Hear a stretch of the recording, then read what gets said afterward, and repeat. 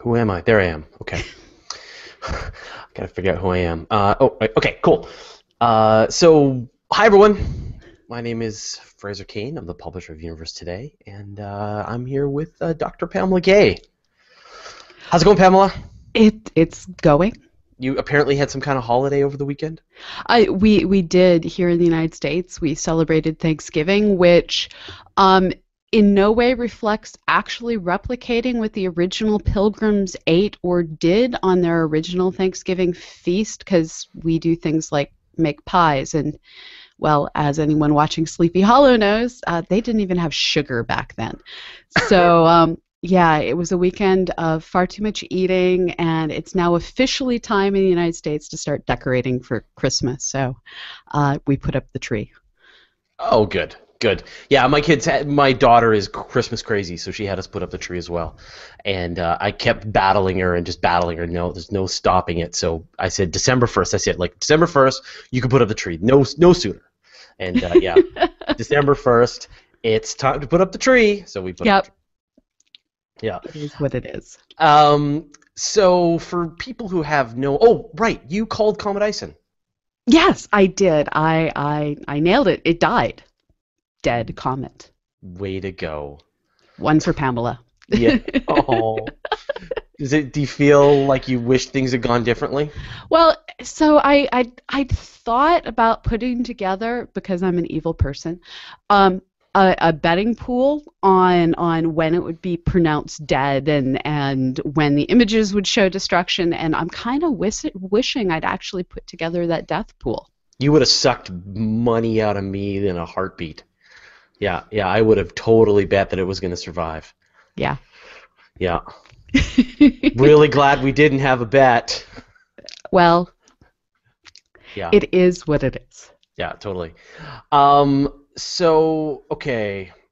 So if people have no idea what we're doing, this is a live episode of Astronomy Cast. We're going to be recording our episode. We'll take about 30 minutes to do it, and then when we're finished, we'll stick around and answer your questions. And we're relying on a new piece of technology, and I know you all love when we implement new technology, which appears to be all the time, because that's how we roll. And so what we're using is there's a tool made by Google Hangouts called the Q&A app, and what it lets you do is it lets you answer questions, or it lets you post questions into sort of a list of questions within the system. Yeah, I see there's 3 comments already. So you should now in the past this didn't work very well because it only worked in Google+. Now it works in Google+, it works in YouTube, it works in all of these different locations. So you should, wherever you are, except for mobile, because mobile comes last. Yeah. So wherever you are, whatever desktop or laptop computer you're using, you should see the little we're answering questions from the audience, and then you can type in your questions in there, and then we will sort of see this nice list, and people can vote for the questions they want answered, and I can sort of put the questions up in live. I'll show you. So Eric Charlin has said, good angle for the webcams, almost if you're talking to face-to-faces in the same place. So I've selected the question and I've put it up somewhere. Somewhere you should see that I am now answering this question. I think at the bottom of YouTube or something. So anyway, and then I can remove it again. So I like this because handling all of the comments has just gotten so complicated. We have to look in YouTube, on Google+, in the event page, on Twitter. It's unbelievable. And so now hopefully we have one place that we can answer questions from. So I will try to sort of watch other places as well, but if I don't. You now know where to go. Yeah, so yeah, me not looking directly into the camera. See, here's my camera's over here, but I'm actually looking this way. And yeah, and Pamela's over there. This is a new experiment. We just, like, literally 5 minutes before, we're like, Pamela had set her camera off to the side, and I'm like, that actually looks really good. It looks like we're having a conversation to each other as opposed to staring into the camera. So I think I need to change the camera. I need to have something more interesting than my daughter's Happy Father's Day. Yeah. But if you like the camera placement, let us know. And if you don't, well, we'll keep experimenting. But now you can see my light. All right. So like I said, we'll get rolling on the episode. Today we're going to be talking about Sungrazers, which is really appropriate for poor Ison. And then when we're done, we'll stick around and answer your questions. So how are you in the recording department? I have to press a button. Okay. Okay. Tell me Then when to press record, and I will consider pressing it. you'll consider. Okay, I'm ready. Press Okay. record. Okay, I'm pressing record, and the computer is recording. Nice. In mono. Yes. Okay, here we go. Astronomy Cast, episode 324, Sungrazers. Welcome to Astronomy Cast, our weekly facts-based journey through the cosmos, where we help you understand not only what we know, but how we know what we know. My name is Fraser Kane. I'm the publisher of Universe Today, and with me is Dr. Pamela Gay, a professor at Southern Illinois University, Edwardsville, and the director of CosmoQuest. Hey, Pamela, how you doing? I'm doing well. How are you doing, Fraser? Doing really well. And thanks to everybody who went onto iTunes last week and put nice reviews for us. Really appreciate it. That's a way that new listeners can find out more information about what we do and get a sense that it's a podcast worth subscribing to and listening to and getting involved in all of the other activities that we're doing. So we really appreciate it. And if you haven't already, go to iTunes, write us a review. And don't forget, the other way that people find us is through social media. So don't be afraid to share out an episode on Facebook, Twitter, LinkedIn. Heck, you could probably even find a way to Pinterest us with screen capture, although that might be a bit strange. But we're just here trying to get science out to as many people as possible, and we love your help. Pinterest is actually great because I put all these big astro photos on there. I really like it. I like it. It's just sharing Astronomy Cast on it because we're an audio show is a bit strange, but go for it. We'd love to see how you do it creatively. No, totally do it. Share it. Works. Share the video. Works great.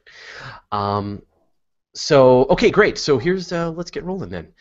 So comets can spend billions of years out in the Oort Cloud, and then a few brief moments of terror orbiting the sun. These are the Sungrazers. Some survive their journey and flare up to become the brightest comets in history. Others won't survive their first and only encounter with the sun. And we are recording this episode the day after, 2 days after, Comet Ison went kablooey. And I guess that's why you picked the topic today. It's true, and I think it's actually been 4 days, but it was 29th. Yeah, no, you're right. You're Thursday. right. Yeah. And so here we are on Monday, and it was only today that it was finally pronounced dead on perihelion. It took a while to sort out what happened, and what's kind of amazing is how our ability to, follow the progress of these Sungrazers as they orbit has changed over the history of knowing that they're out there. Comet Ison is perhaps now one of the modern era's most famous Sungrazers, but it's certainly not the most famous over history. What's kind of awesome is there's this long history of amazingly bright sungrazer after amazingly bright sungrazer popping up through history, and many of them have been bright enough to see during daylight, where you can actually see essentially a tail emanating away from the sun across the daylight sky. Yeah, and I think, with Ison, they were really surprised. It was really surprising across the whole process, from when it was discovered to it didn't brighten up, and then it flared up, and then when it finally did make its sort of turn around the sun, it disappeared, but then there was like this puffball when it came out the other side. So it was funny how even NASA were going back and forth, like, it's dead. No, it's alive. No, it's dead. Okay, it's dead. So it was still, you could see there was a lot of things about the behavior of these Sungrazer comets that was quite surprising, even to the people who know all about these things, making the predictions and even what happened afterwards. And part of this was because the majority of the Sungrazers that we see all belong to one family, the Quartz Sungrazers. And these are all comets that descended from one comet that probably met a very ill fate several orbits ago. So at some point in the past, likely hundreds and hundreds of years ago, there was a great comet that, as it went around the sun, fragmented into many pieces, and periodically those pieces, it was probably two giant pieces originally, those pieces have continued to fragment and have led to the Great Comet of 1843, the Eclipse Comet of 1882, the Great Comet of 1882, and then they started cropping back up in 45 through the mid-60s, and now they're cropping up again just in time for SOHO to start watching them well in the mid-90s forward. So we're used to seeing Sungrazers that all belong to one family of objects. Comet Ison was different. It was originally thought it might have been related to the Great Comet of 1680, but, well, the more we looked at it, the more we realized, no, this is actually a first-timer. This is a raw piece of ice that is on its first journey past the sun, and we're just not used to seeing that, and clearly we were not able to predict how it would behave. Right. So I think that's sort of part of the surprise here, is that so many of these Sungrazers source back to one object. Right. That can you just imagine what that must have looked like after it went past the sun? Well, it's hard to imagine, specifically when we start looking at what its fragments were able to do. The Great Comet of 1843, its tail was 2 degrees wide. Its length was 45 degrees across the sky. So when you looked at it, so the moon's half a degree. So its tail was 4 moons wide on the sky. And it was like halfway from the horizon up to the very top of the sky. Right. And it was visible during the day, which meant that you could actually see it for a while as this tail growing away from the sun. So that's really kind of an amazing thing to think about. And this was one of the fragments of the original comet. So yeah, whatever it was initially must have been something absolutely amazing. It's thought that maybe it was the Great Comet of 1106, but it's just not quite clear. But the fact that the Great Comet of 1106 occurred in 1106, and there's records of it, because there's not a lot of astronomical records from that era. But on February 2nd, all across the world, people began to notice that particular comet. And, well, hopefully we're starting to understand how that one fragmented, the orbits decayed, the fragments spread out, leading to more and more of these Sungrazers that we're now seeing today. So then, like, what do scientists define as a Sungrazer? It's simply a comet that gets well within the Mercury sun distance, and often it gets closer to the sun than, well, the moon is to the Earth. And this isn't to the center of the sun, that would be inside the sun, but the distance between the surface of the sun and the surface of the comet is often less than the Earth-Moon distance. Right, and that's like 350,000 kilometers, and the sun is like, what, 1.4 million kilometers across, so it's close. Yes. And so you can and so what happens to these poor comets? What are the forces, the stresses? What's going on to them? Well, so it's experiencing 3 different factors. On one hand, you do have the tidal forces. This is the difference in the gravitational pull on the near side and the far side of the comet that is working to pull it apart, just shred it. These comets are held together with both gravitational force and chemical properties. And so the tidal forces are working to overcome both of those forces. The tidal forces don't have very long, because these comets are often traveling as fast as 500 kilometers per second. But that can be a long enough time to break a comet up that way.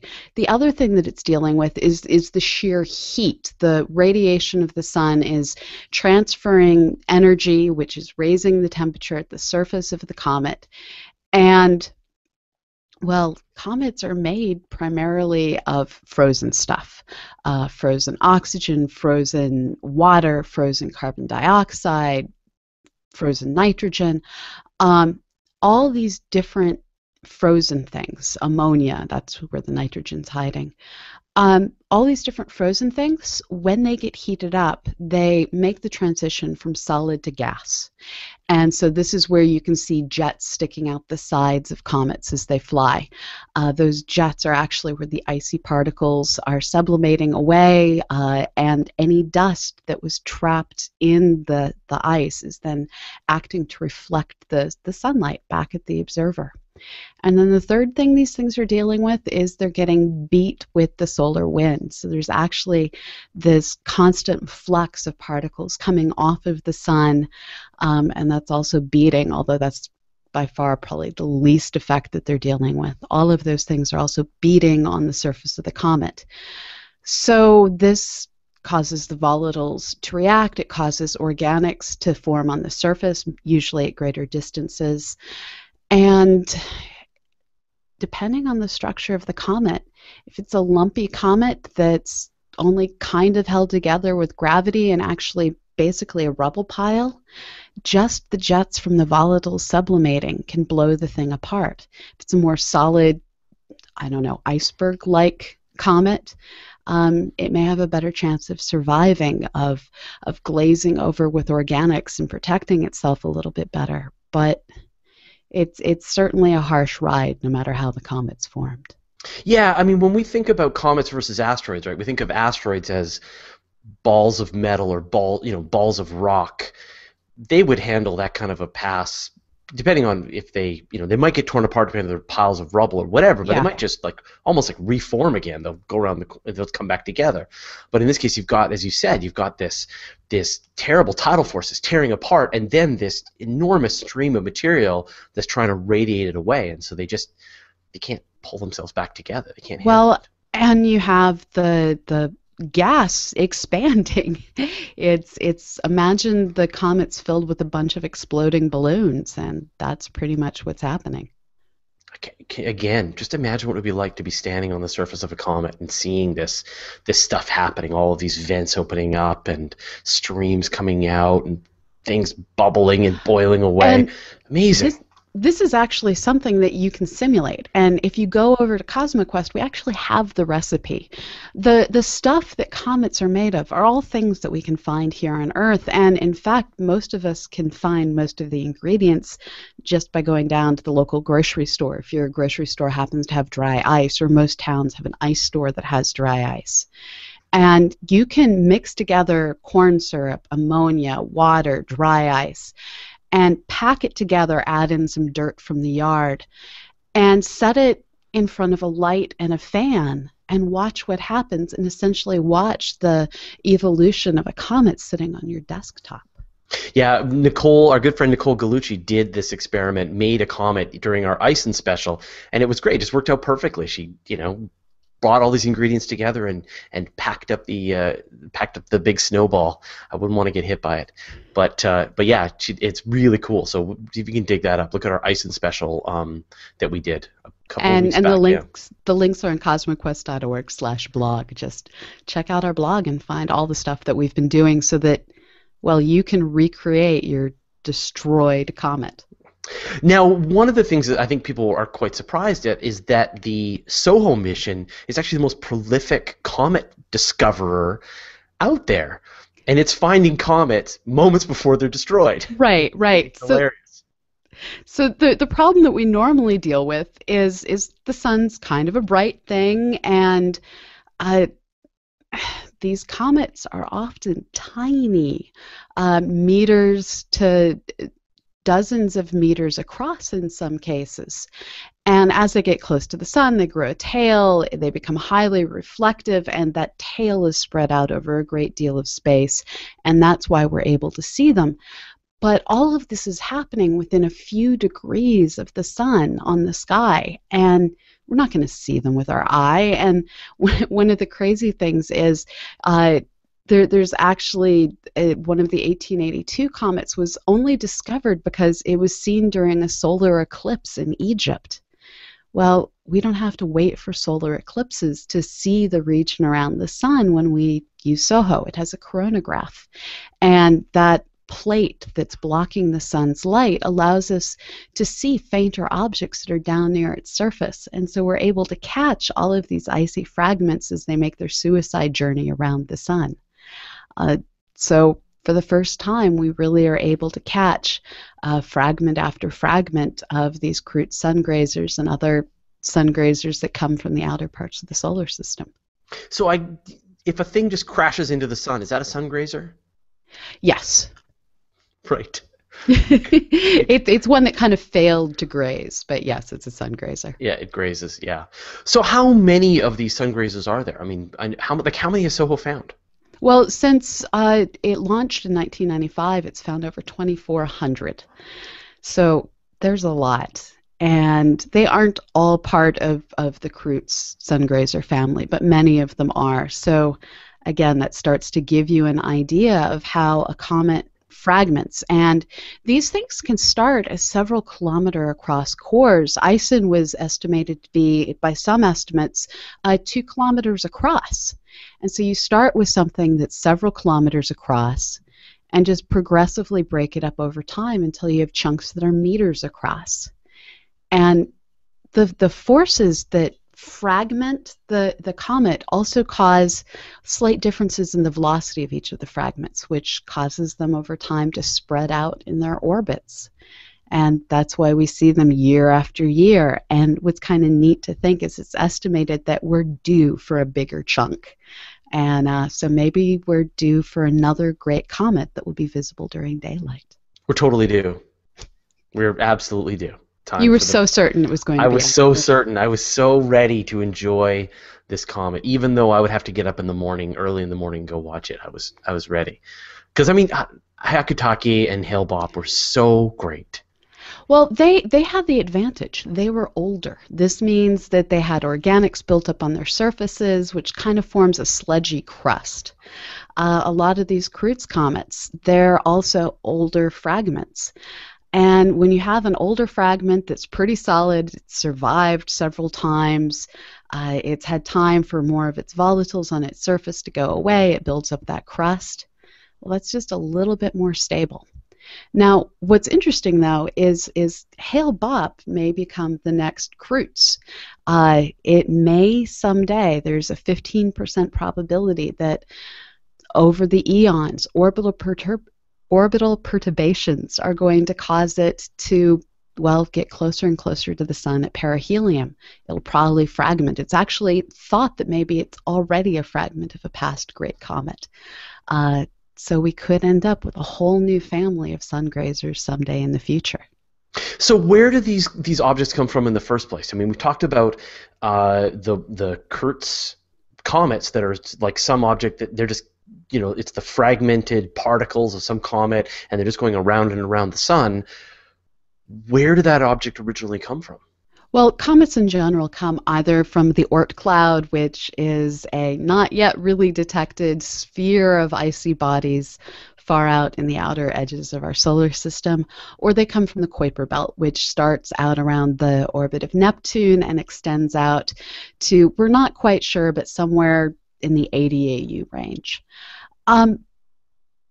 Comets in general, due to orbital perturbations, have a strong probability of becoming sungrazers. It's unclear exactly how many are likely to become sungrazers, but any individual comet has a tens of % chance of, over time, should it not die on its early orbits, becoming a sungrazer. And comets can die in many different ways. They can dive into Jupiter. They can dive into Saturn. We've seen them diving into Jupiter in the past. Comet Shoemaker-Levy 9 did that in, I believe, 94. Yeah. 97? Anyway, yeah. No, 94. Yeah. But should they survive other encounters in the solar system, over time, their perihelion distance, their closest approach to the sun, is going to get moved closer and closer in on the solar system, or closer and closer in on the sun. And eventually they graze the sun and eventually they die. Right, right. And so you get this situation where originally it's perfectly fine, some perturbation hits it, it ends up on one of these orbits, crosses the sun, and either like Ison, just that's that. It Right. was a nice ride and then it's dead, or it survives and then can break apart and come back around multiple times. But eventually, once it starts that sun grazing process, it's a goner, right? Yeah, it's thought that maybe all of the comets that come within 2 AU of the sun, so come within twice the Earth distance, have a 15% or greater chance of becoming sun grazers. Uh, so it just depends on what's the fate. And, well, we need to see more of these to really understand what's going on, and we need more data. It's always a matter of more data. So hopefully we'll get more chances like Comet Ison to watch fresh bodies come in and die brutal deaths. Now, we had a great sort of view this time with Ison because there's a bunch of spacecraft out. There's not just SOHO. There's SDO. There's Hinode. So all of these have different sort of fields of view on the sun, and it was great to watch the comet come into one field of view and then into the next one. So do you think our detections are going to go up, or? Well, so the way we were able to observe it was actually pretty interesting because we had, as it went in from one angle, we followed it with SOHO. As it wrapped around the back, we were able to see it with Stereo, which is currently aligned such that it can look behind the sun for us. SDO wasn't actually able to see it as it got too close to the sun. But this fleet of sun-watching satellites, each of them have slightly different jobs, each of them have slightly different sets of detectors, and once we find a comet, each of them can play a different role. The reality is, SOHO's field of view with its coronagraphs, its L2 and L3 systems, those are perfectly set up for finding comets. They offer a nice wide field of view, and it's that larger field of view with that blocked out sun that really makes them perfect for finding sun grazers. Many of the other instruments, well, you see the entire disk of the sun, and, well, if you have your detector adjusted to not die a nasty death from sunlight, it's not going to be able to see the fainter objects. Yeah, and so if you're just a regular person and you want to participate in this, you can go to SOHO's website, live website, and find these comets, right? Right. So all of the data from SOHO is live pretty much in real time. Data comes down, they process it, it goes on the web. It's an automated process, and you can download the images. And there are individuals who've found tens to over 100 of these different objects.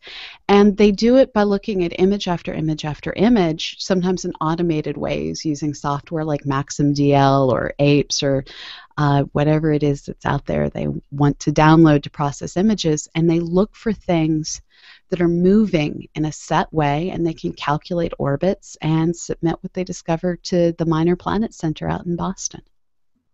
And what does the Minor Planet Center do? Well, they log, is this new? They log, is this accurate? And if you have enough measurements on your orbital elements, it ends up named after you. That's the way comets work. Right. That's the great part. And so there aren't many objects. You can't name a star after yourself, and you can't name a planet after yourself or a galaxy, but and if you want to name an asteroid, it's a bit of a fight. But if you want to name a comet, you just have to discover it, which you just have to discover it, yeah. Isn't always easy, but you're out there competing against all the other amateurs doing it, and there's a chance you'll be the winner who gets the comet on its way to death. So you get to name something in the process of dying after yourself. That's why there's been multiple Comet Lovejoys, because Terry Lovejoy in Australia is a machine at finding comets, and he just keeps getting them named after himself. Yep. And that's why you have the entire nomenclature, which is C for comet / name of the human and then the year. And then there's also usually a type. So you'll have, for instance, C / 2011 W3 Lovejoy. W3 tells what type of comet is, and then Lovejoy says who it was that found it. And so now, as we stand right now, we've lost Dyson, but there's actually 4 other comets that are visible in the morning sky with binoculars. So we did a roundup of it in our most recent weekly space hangout. But so there's still comets. You just need binoculars to see them, and they're more being discovered all the time. And you know, if you don't keep looking up, eventually the universe is going to throw something at us to get our attention. So keep looking up. Discover everything there is to discover, and a great pair of binoculars is all you need, along with an internet connection to keep track of things, so that you can go out and find all of these faint fuzzies in the night sky for yourself. Very cool. Well, I'm disappointed, but I still am holding out hope that in the next couple of years we will have a great comet, something with one of those big, long tails that you can see without binoculars, just the unaided eye. I can't wait. We need another Hyakutake. Totally need, or a Hale-Bopp. Yeah, those two. That's the class. That's what I'm waiting for. The universe owes me a comet. So the universe owes you nothing. It's just trying to kill you. Right, of course, with comets. Well, thank you very much, Pamela. My pleasure. And now we save. Save. Got to save. And we'll answer your questions as soon as we have our files closed and saved.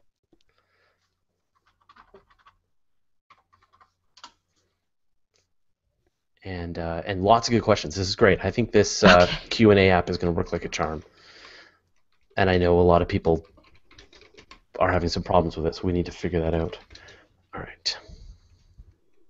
Saving.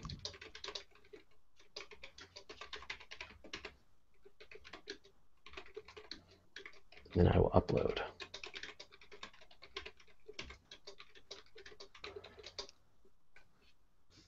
And I'm just updating all the pages. Whoa, now I'm the one with a hard drive that's almost full. Oh no. Yeah, I better clear that up. The problem is these like Dropboxes and things like that, they replicate on your hard drive, and so. Oh, you can custom what is. No, I know. Yeah, no, I know. It's just don't notice, and then boom, hard drive's filled.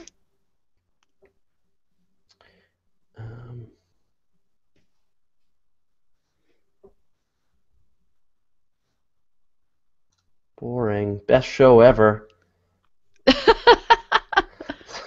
Sorry, I'm having trouble managing these episodes. Here we go. And done. Safe, but for how long? Okay, cool. So let's see some questions here. So I will select the question here. This is awesome. Okay, so Graham Sticking says, is it possible for amateurs to get access to the raw images from SOHO to look for these Sungrazers, and if so, how? Now, you said that they download the images, they process them, they put them up on the internet. Is there a rawer version of that? I actually don't know. A lot of these missions, they create so much data, and you don't really want the raw images. You want the ones that have all of the flaws in the detector cleared up. You want to see what they look like when they're fully processed, because there's a lot of flaws in these detectors. You want the flat fielding and everything else. So I'm not sure if you can, through any normal means, get a hold of the non-processed images. If you can, it's probably available through the Planetary Data System, which is one of NASA's repositories of all things spacecraft. So look for the Planetary Data System and see what you can download. To try and get a jump on everybody else to find your comets. So Sylvan Westby says, if SOHO finds hundreds of comets per year in that small of a volume around the sun, the inner solar system must be a shooting gallery of unpredictable comets. Why do we even bother searching for well-behaving asteroids? We are doomed. Well, we know we're doomed. The universe is trying to kill us. This is just another way the universe is trying to kill us. Well, and the good thing is most of these objects are on a high enough inclination that they're going above the plane of our orbit, dive bombing around the sun, and then going below the plane of our orbit. So that most of the Sungrazers that we're looking at all belong to this one family of objects that is mostly staying out of our way. Mostly. Eric Charland says, what binoculars do you recommend for those comets still around? I like 10 by 70s, either something by Nikon or by Orion or Canon. I personally, I think I own both a pair of Nikon and a pair of Canon. Yeah, beyond, I mean, the 10, so the 10 is the magnification, the 70 is Light the gathering. light gathering, the size of the lenses. Uh, 25 by 100s get really heavy and you need a tripod. So, as you said, 10 by 70 is sort of a nice handheld. Even that gets a little exhausting. The 70s are pretty big. So, If you're I. lying on the ground with your elbows braced, Mhm. they aren't that bad. Um, and they're kind of at the price point where it's not evil and you can forgive yourself for spending the money.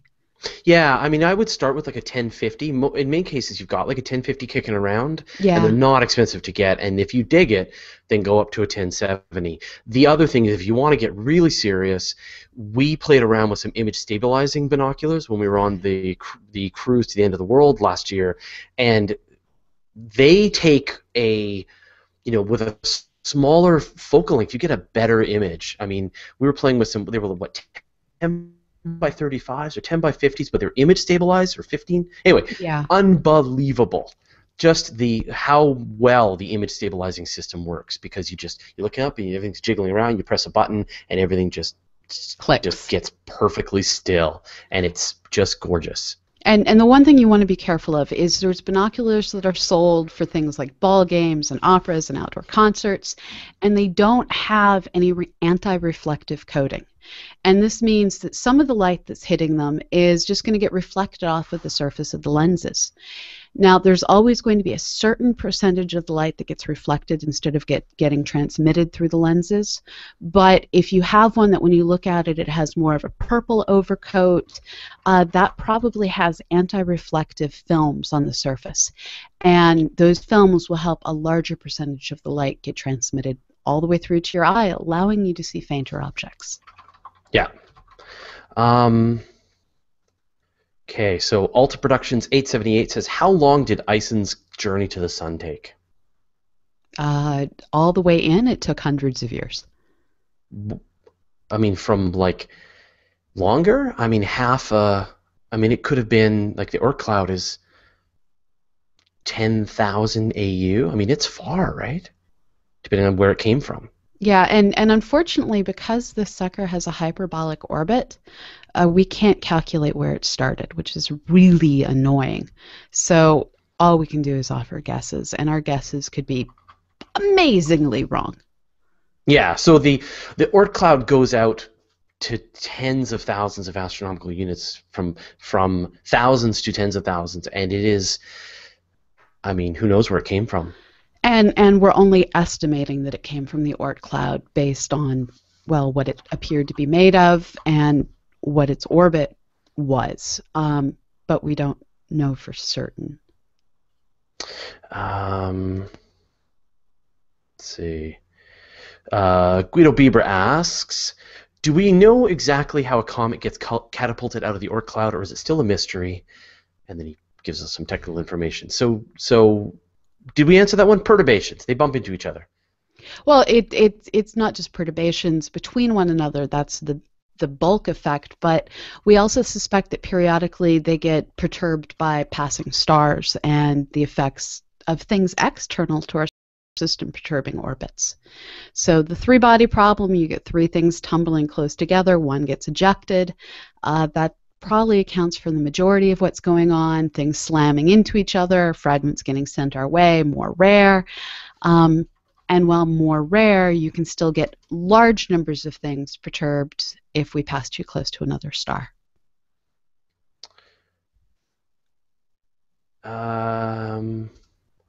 Walter Obz says, what's the mass of the Oort cloud relative to the planets? How much of that stuff is out that far? Google. I don't know. Yeah, I don't know either.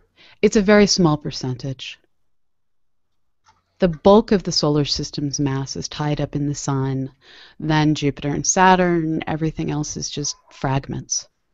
Yeah, it's like 99% of the whole solar system is the sun. Yeah. Okay, here we go. So somebody asked, P.W. Pollard asked, what are the names of the 4 remaining comets? So we've got Comet C 2013 V3 Nevsky. We've got Ison, which is now gone. What are the others?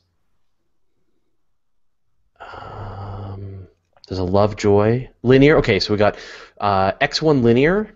We've got 2P Enki and R1 Lovejoy. So those are the 4 comets. Linear, Enki, Lovejoy, and Nevsky. And Enki's another person who finds them regularly, and Linear is a survey that finds them regularly. So you can see how things just constantly build up with similar names because there's not a lot of people searching. Paul Gracie asks, so is Ison now part of the sun? Is part of Ison now part of the sun? Probably some of it fell back into the sun, but the bulk of it, from looking at the images, got poofed, and then solar radiation pressure would have just driven the gas out. The cloud of dust that we see right now, that's the organics that were tied up in the comet. When all of the volatiles sublimated, went poof. That dust got scattered, and when the dust was initially close together, it reflected brightly. As it spread out, it's continuing to reflect, but that area of light is getting spread out over a larger and larger volume. So its surface brightness is the fancy word we use, is going down.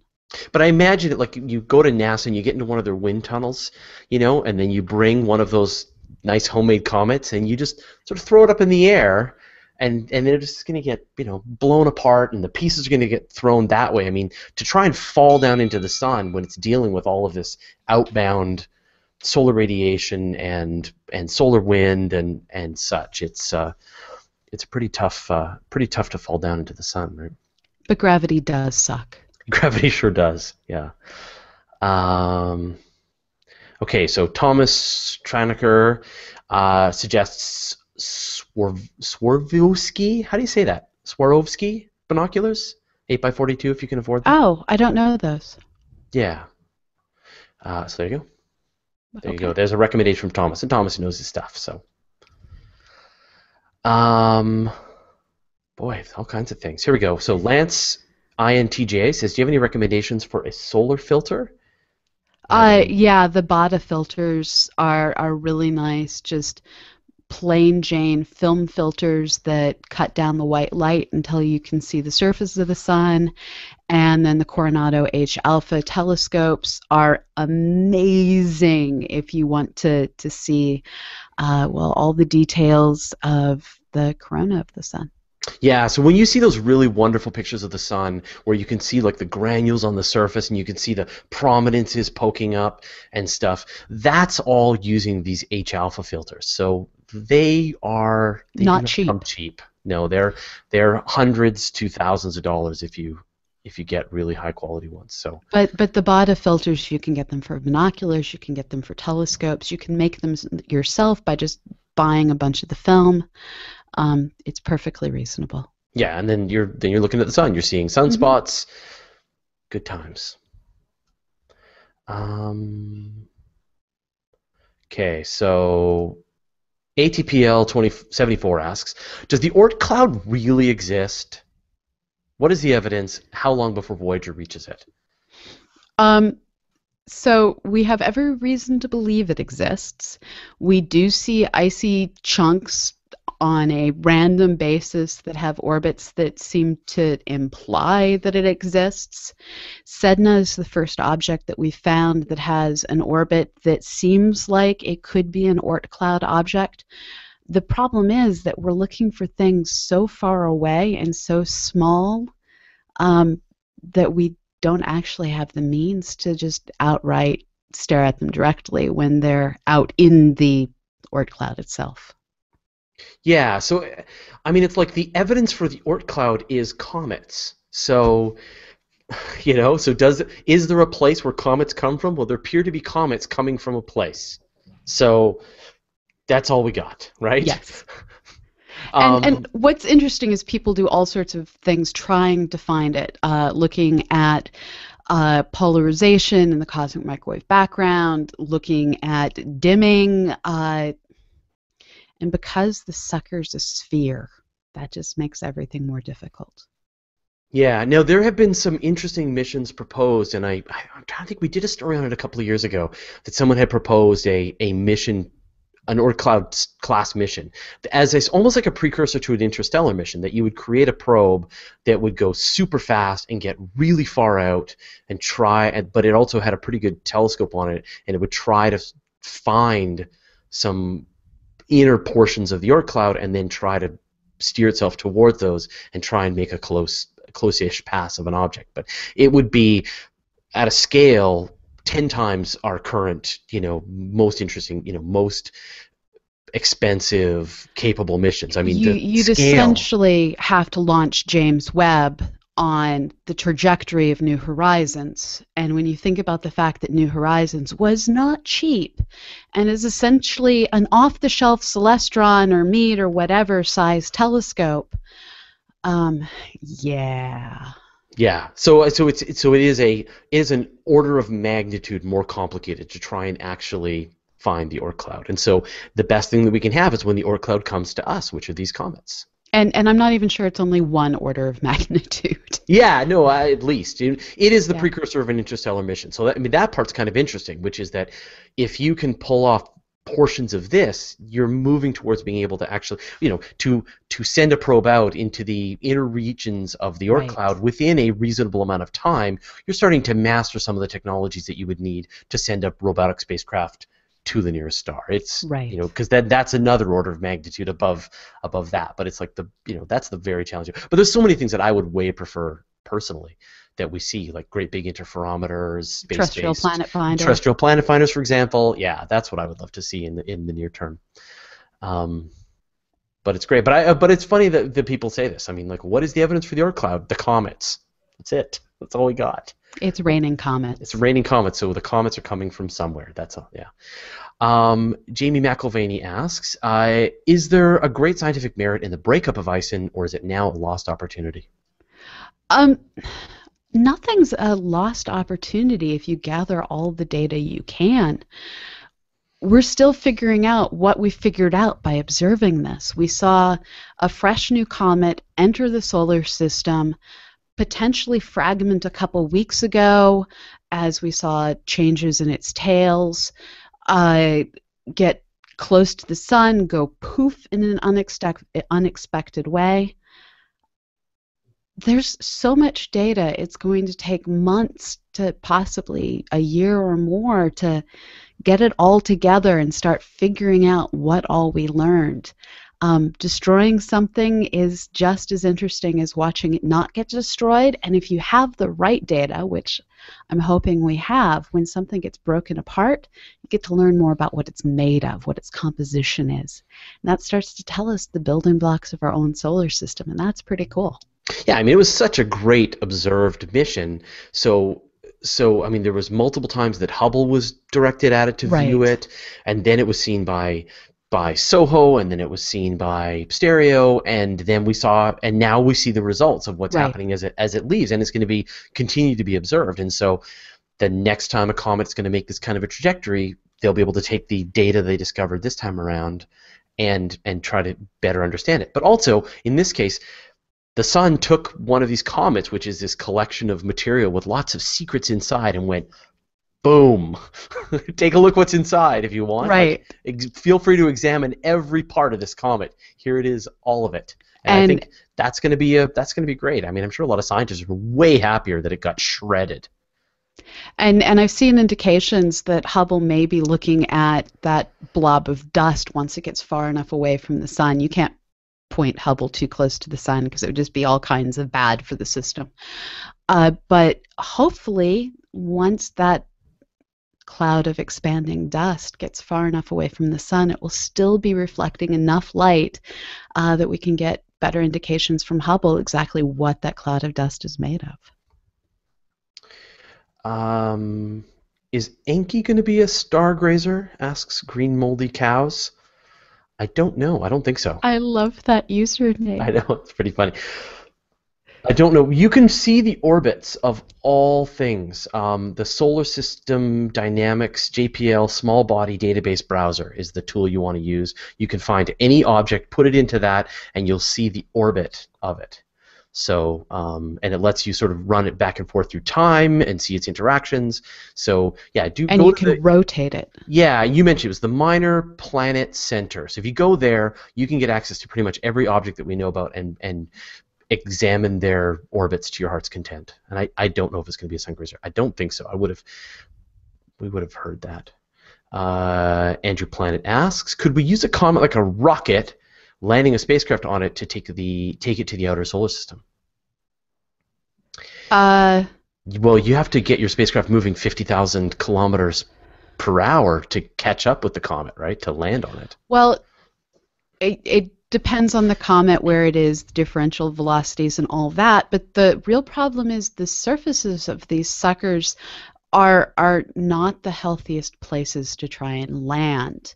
You're talking about a volatile surface that has gas geysers erupting haphazardly. Some of these things are basically powder puffs. When Deep Impact impacted the comet that it hit a few years ago, it didn't even leave a well-defined crater because the surface just was powder. So trying to land on one, not safe for anything involved.